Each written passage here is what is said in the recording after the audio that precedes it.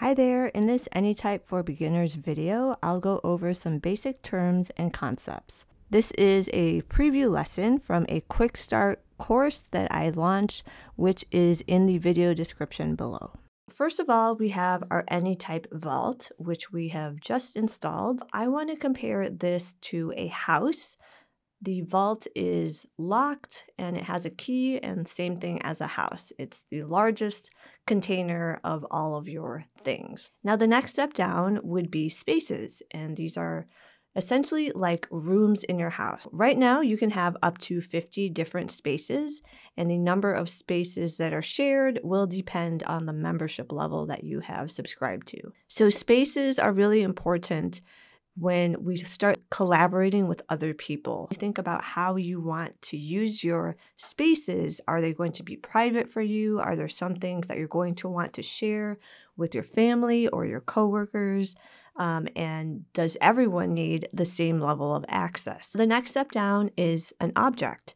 And an object, if you think about it, is like furniture within a room. So an object lives inside of a space, and the space lives inside of your vault. Every object has a type.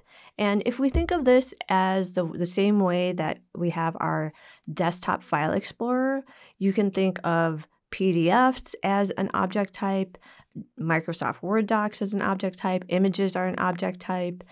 Basically, it's a first level category of whatever you have as items. With types, we have something called relations. Now, relations are called properties in other apps such as Notion, and they're just ways to describe your item again. So it could be a second level category. For example, if you first had books as a type, and if you wanted to have a relation to describe the book, you could start with fiction or nonfiction. And then you could go another step deeper and you could say, within fiction, what type of fiction? Is it fantasy? Is it mystery? Just think of relations as ways to describe something. If you think of it in the way of a spreadsheet, you can think of it as the different columns that come after the first column of whatever it is that you're trying to track. Since everything is an object in Anytype, this means you can use an object as a relation, which functions just like a hyperlink. So in this example, each book is an object with its own page. The book category and book genre are just text values, but this new relation author is an object instead of just text, which makes it seem like a hyperlink.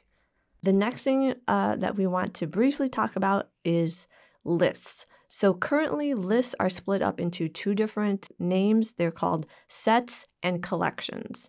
Now collections are very similar to folders in that they are a grouping of objects, and you are purposely adding objects to a collection. Now, I say it's similar to a folder because it's not a container the way folders on your desktop are a container. So let's talk a little bit about your desktop.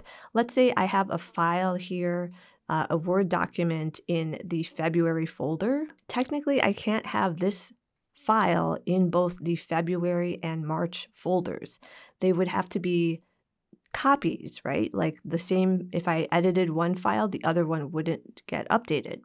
However, that's not the case in Anytype, which makes it a really flexible system. So because collections are really just groupings, you can have an object be a part of multiple collections. Let's go back to that example. If I just have an object and I want it to be in both February and March, whichever collection that I go to and I edit that object, it will be updated so that if I go into the March folder, it's already the same object. So this just has some other use cases that desktop folders can't offer you. Sets, on the other hand, are technically called a query. So what is a query? It's really just like a search, but for something very specific. It's just based on one single characteristic. So that could be, I want to look at anything that has been modified in the last week. You typically think of that as a filter, and that's really what sets are for. They are pulling the information from your entire space and giving you the results in a list. You can also think of it kind of like a permanent search filter. So instead of using a keyword search, I might want to just look for an object type that is poem. And so if I just have one set of poems, I can always go back to that saved filtered search. And finally, the graph view is the visual representation of all the objects in your space. It is similar to a spoke and wheel type mind map.